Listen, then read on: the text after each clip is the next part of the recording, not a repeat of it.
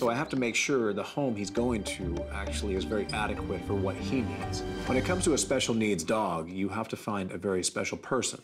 Luckily, 2 compelling candidates recently popped up on Brandon's radar. My name is Alice. I live in Canoga Park with my partner Chelsea, and I am a veterinary assistant and also a dog walker. We are active, we go to the beach, we go to my hometown Temecula. We're looking for a dog that's under 40 pounds, gets along with animals because we do have a cat in the family, and we want to be able to take him everywhere with us. But what makes Alice and Chelsea so special is their willingness to think outside the box when it comes to adoption. We're not looking for the perfect cookie-cutter type dog.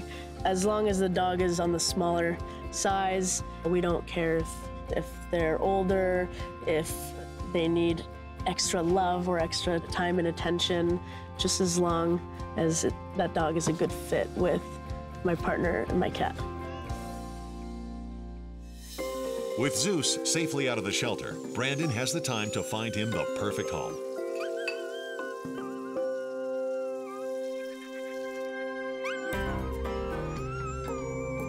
But a new setback threatens to derail Zeus's future entirely. Come here. What's wrong? What's wrong? Though Brandon is unable to find any visible sign of injury, his intuition tells him that something is definitely wrong. Come on. Hi, Brandon. Hey, Dr. Nadi. Thanks for meeting me this late. Of course. So this is Zeus. This is Zeus. Hi. Well, I got all the paperwork from the shelter. I know he's got somewhat of a neurologic condition.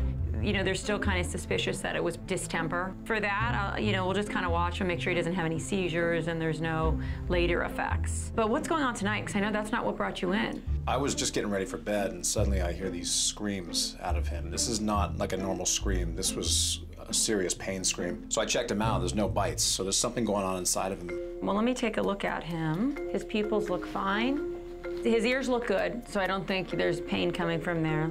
I just want to check to see if he's got any neck pain. Doesn't seem to be his neck, but let me just feel his belly. Oh, yeah. So his bladder is very full. So one of the things I am concerned about is that he could have a blockage, bladder stones, something that's keeping him from going to the bathroom. Let me take him to the back. Okay. I'm gonna go ahead and get some x-rays, and then we'll go from there, okay? Okay. Okay, so he does have stones in his bladder.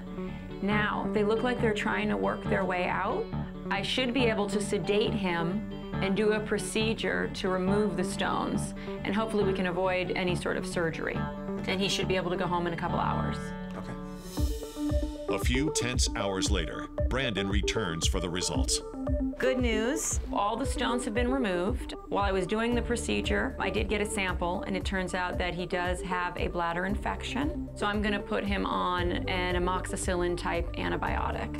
So how do we avoid these stones in the future? I am going to put Zeus on a special food. It is a prescription. Basically, what the food does is it balances the pH in his bladder. I also want to get him on ProViable. The probiotic is going to help support intestinal health, but I want to go with the tablet for him. I think it's just going to work best. Okay. It's going to be 1 tablet every 24 hours. I'm going to get your antibiotics up front, and we'll get you set up with the food up front as well. Okay. Okay? Thanks, Dr. Nadi. You're welcome. Come on.